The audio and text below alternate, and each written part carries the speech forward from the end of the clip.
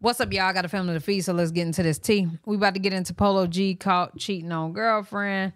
TiTaylor speaks out. I don't know. By this girl recently, supposedly before he met his current girlfriend, he was messing around with this girl. Well, she's claiming that recently Polo G has been calling and texting her. Someone said, you had him first. Oh, okay, but she's with him right now. Respect their relationship. The girl responded, respect their relationship. Why is it my fault? Why is it not his fault? Are you crazy? I've been living my life and he calls and texts me. If he's cheating on her, then why are we not blaming the dude? Why are we blaming me? Y'all clearly see he's blowing up my...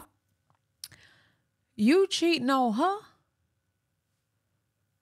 I ain't even gonna do that. I was about to say, you cheating on her with her? I'm not gonna do that. I'm not gonna do that. Okay. I was just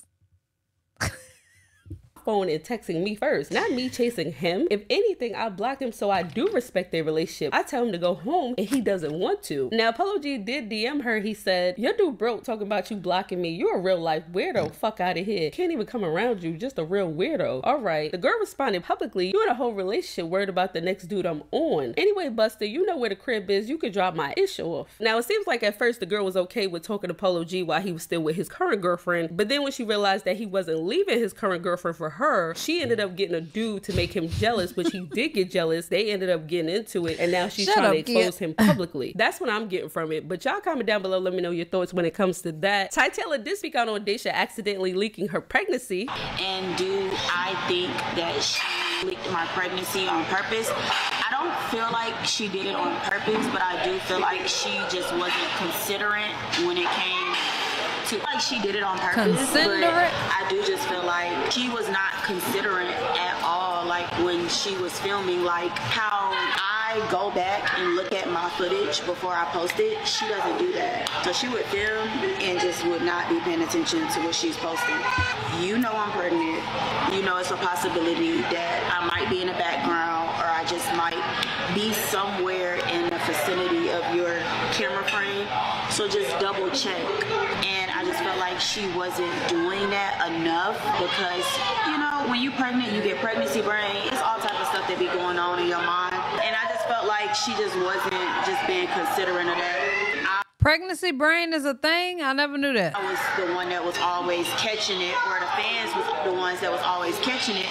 And then it's like she would try to go back and delete it and try to doctor the situation, but it was like, it was too late. It was already out there. It was already floating. Oh, you know, I didn't know that was a thing. I was annoyed by it because it's like, damn, how many times are you just not going to pay attention?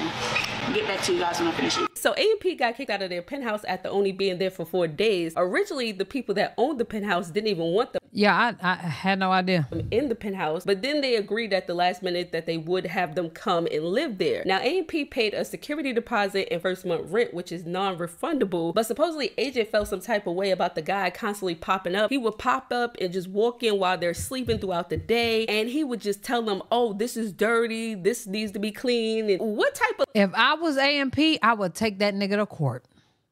Because why are you popping up at the spot? And I don't know if that's in the rules and regulations of the Airbnb. Hell, I'm gonna start looking at it because that's crazy.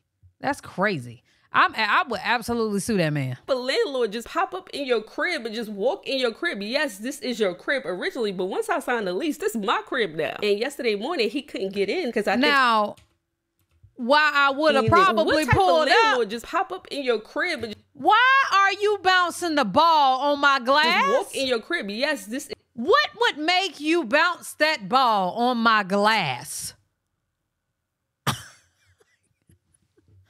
of all things to do, you bounce out of all places to bounce the ball. You bounce it off my glass. Your crib originally, but once I signed the lease, this is my crib now. And yesterday morning, he couldn't get in because I think somebody put an extra lock on the door so he wouldn't come in the house because he was just popping up at the house. And I guess he must have felt some type of way. He made a big deal out of it. I don't know if an argument was exchanged between agent and the landlord, but the landlord said that he wanted them out that night. So they ended up moving out of the penthouse last night. The owner of the crib pulled up, woke me up out my sleep. Without no... Some Diamond said it's cool to see how the individual videos you post are created from one live stream. It's inspiring, multitasking, and working smarter, not harder. I'm not gonna lie, my stream taught me this. I'm gonna say 1, 2, 3, probably 4 years ago. I was actually doing it the harder way. And my stream taught me this. They told me to get a stream deck. I still got the stream deck. Telling me how I could upload, you know. I want to get the Kai level on that. But I appreciate it, friend. Notice, which you're not allowed to do, gang. I got a couple rentals. I know you can't just pull up without providing the people at the property sufficient notice, which is established in the lease. It could be 7 days, it could be 3 days, it could be 24-hour notice. He didn't do none of that. He pulled up. Honestly, he's been pulling up every day. Today, he was especially upset because he wasn't allowed in, and everything kind of just blew up. You can't just keep popping up, bro. So because we didn't allow him in, the whole thing, so we're trying to get our money back for the whole penthouse. We don't know if that's possible. But we deadass had to move out by tonight, gang. We got a few days of time before we got to get ready for the next spot. The problem is getting one, bro. You know you can't just spawn into a new crib. It's hard, especially one that has like 6+ bedrooms for all of us to be able to stream in and stuff like that. It's a bad situation. I'm not gonna lie to you. We getting packed the up, G. They getting us out of here. I just don't understand why they getting us out of here. Cause it's just, I just feel like we ain't this shit. Like, what have y'all seen in the penthouse stream so far that you like, damn, that was crazy and them niggas can't do that? Davis bouncing that ball on my glass. Why are you bouncing your basketball on my glass? That would have pissed me off. Like the trap house, I could understand the trap house. I ain't gonna lie, chat. The trap house, I could 100% understand. I'm like, what do you mean we like? Why you keep saying that? He like, nah, bro, we fucked up. We just get kicked out, huh? Yeah, bro. We like Agent Dustin, Agent Duke, Davis, Phantom. We all done. We just get kicked out. I'm like, what are you talking about? It's our last day, bro. We fuck. I don't know where to stay now. I go downstairs. I see the whole AMP in a circle. My Duke, Davis, Agent, Kris, Phantom. I come downstairs, bro. We kicked out. We have to pack all our stuff. So Mr. Beast is being called out after his best friend Kris, who does YouTube videos with him, got exposed for talking to an underage kid named Lava. Now, Kris was 20 at the time. What? To pack all our stuff. So Mr. Beast is being called out after his best friend Kris, who does YouTube videos with him, got exposed for talking to an underage kid named Lava. Now, Kris was 20 at the time, and Lava was around 13, 14 years old, and Lava was a big fan of Mr. Beast and Kris knew this, and he made Lava a mod on his Twitch. Now, Lava, who's 13 at the time, and Kris, who's 20 at the time, was making inappropriate comments back and forth publicly to the point where this YouTuber ended up seeing it, and he screenshot it, and he actually did a whole video. Now, at the time the video was made, it didn't blow up and nobody really seen it, but recently it hit Twitter and TikTok and it has been going viral, and a lot of people have been questioning Kris and Lava's relationship. Lava did speak out. He took to Twitter. He said, Kris did nothing wrong. What's actually disgusting is you guys twisting things and making me a victim. Kris messages to me were sent in public Discord services and groups, but everyone is framing it as if it was a one-on-one. Kris literally did nothing wrong. Now, Keem started a tweet because he got connected with Lava through Mr. Beats. Lava said, I'm not groomed by Kris. Lava also said, I did not meet Kris by myself. I met Kris and the Mr. Beast crew with my family present. Lava also goes on to say, I ran a Discord with Kris when I was 13 and edgy inappropriate jokes were said. That's it. And Kris, yo, you can't be edgy with 13-year-olds, especially 13-year-olds. You don't know. I mean, or at all. You know what I'm saying? Like, it's just no need.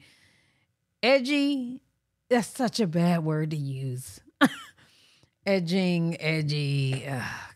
who's also being accused, he goes by Ava now, he said, to lump these two factors together to create a narrative that my behavior extended beyond bad edgy jokes is disgusting and did not happen. In past years, I have learned that my old humor is not acceptable and I cannot change who I was, but I could continue to work on myself. I don't want these accusations to impact hundreds of people who worked at Mr. Beast, which is why I have stepped away. Now, an ex-employee who recently stopped working at Mr. Beast's studio did speak out, and allegedly he claims this is only the tip of the iceberg. My name is Dawson. I worked at Mr. Beast from February to May of this year, 2024. Wait. Where's the pay?